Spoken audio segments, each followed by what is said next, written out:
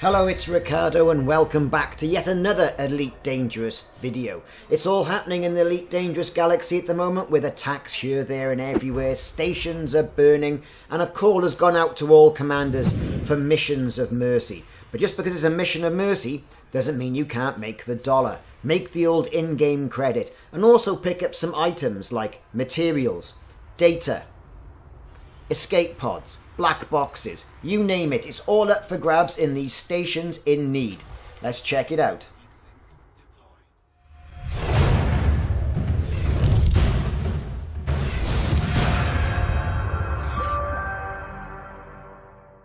Hello everyone, and here we are in a stricken system. It's got stations on fire. There have been attacks. You've been called by the Pilots Federation to come in with your ship, fitted out for a rescue and humanitarian aid mission to rescue passengers. But there's no reason why you can't make a little bit of money on the side as well. There is going to be a payment for getting these passengers off the station, for doing and taking part in this evacuation. But what sort of ship do you need? Well, typically for these missions, I use an Anaconda. And the reason for that is because it's big. I can fit so many passenger cabins in there, economy passenger cabins that is. It's not real. You know, I can get about 110 in there, probably a bit more. But the reason why I haven't gone for all of it, I'll explain in a moment. Typically, I'm in the system not too far away from Imperial space. This particular system's been attacked, and you can see other systems that have been attacked as well. You can see it with the little icon of the space station with a minus sign through it. It's degraded, it's been attacked. They're everywhere in this particular story arc. I'm going towards Parkinson Dock. I'm leaving the rescue ship at Parkinson's Dock, and I'm heading all the way to that station. Now, what am I doing? So, I've turned all my non-essential modules off. Some say you could always turn your shields off as well. I do like a little bit of protection. It's an expensive ship I'm flying in. So I've turned all my weapons off. It's only a short jump. If I'm going to be interdicted between there and there, I'm particularly unlucky. I'm in pretty good standing with the area anyway, so that certainly helps, even though I'm hostile to the actual faction.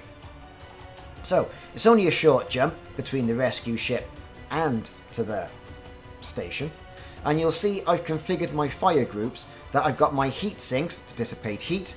I've got 2 banks of those, you may want to have more, and I've also got collector limpets. Now why am I taking collector limpets to a station and a humanitarian mission? Well, I'll tell you. Because floating around inside these stations, there's always going to be some things to pick up. And for a long time I ignored this, but money to be made, right?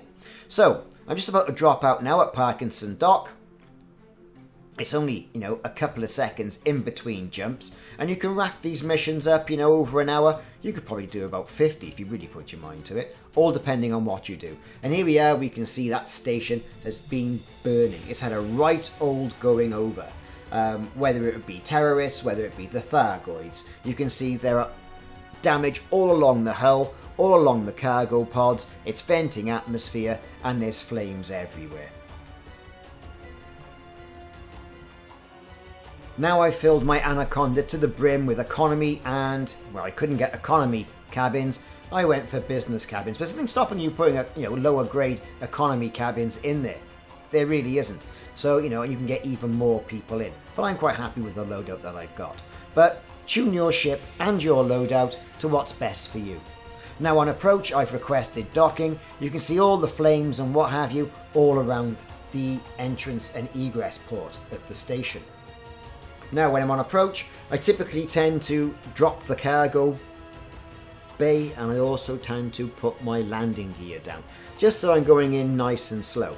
I'm going to tune my fire group, so my current fire group is for my collector and my heatsink, so when my heatsinks run out of ammunition, I can then flick up to the next flyer group and then fire a heatsink, and if needed to, fire off more collectors. Now as you're approaching, you can see all the rents on the hull of the station and all the green goo that's been, well, basically Elite Dangerous form of damage. We're flying in, and as soon as you get through the entry port, your temperature's going to rise. Keep an eye on that temperature. Look out for all the debris flying around inside as well. It will knock you off course. There will be explosive decompressions inside the station. Get those limpets firing. Okay, you can see there's lots of canisters and lots of wreckage, personal effects, encrypted correspondence, wreckage components, occupied escape pods, damaged escape pods, you name it, it's in there and it's all up for grabs. Now, it's not going to make you a hell of a lot of money, but it will make you some. It will cover your limpets. And if you're pursuing a particular item where you've got to give in, say, escape pods or other components like that, this is perhaps the best place to get some of that material. Let the limpets go out and do their work. If you haven't got a large enough limpet controller, anything will basically do, as long as you're firing your limpets out. Now, your heat is going to increase no end, right?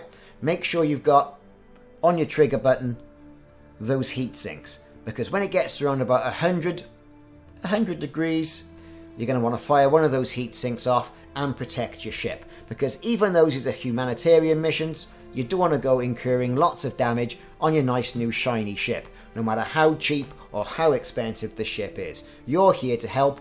You don't want it particularly costing you too much of the elite dangerous dollar. Now, if you look carefully, you can see all the items that your limpets are going to pick up. They're swirling around in a haphazard motion with the decompressions going off as well. This is money. These are items, these are materials, okay? So it's well worth bringing those limpets.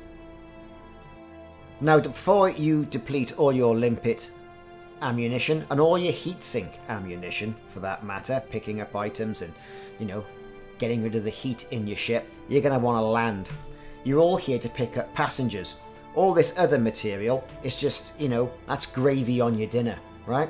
So once you get in, it's all going to be depleted services into the passenger lounge. Now, there's no real rush here, okay? You can take your time once you're inside the station, once you've docked. I tend to look through and I'm in the mood for a bit of data, but you may want some of the other items that people are carrying. It's all up to you and the individual commander. For me, I'm after the data. Atypical disrupted wake echoes, we'll have some of those. Bulk anomalous scan data, we'll have some of that. Firmware, always a great thing to go and get as well from these particular missions, and you can really fill up your stocks. And then once you've taken all the stuff that you particularly want to get, then hey, you know, there's always the money aspect of things. And typically these missions range from anything from 250,000 right the way down to smaller amounts.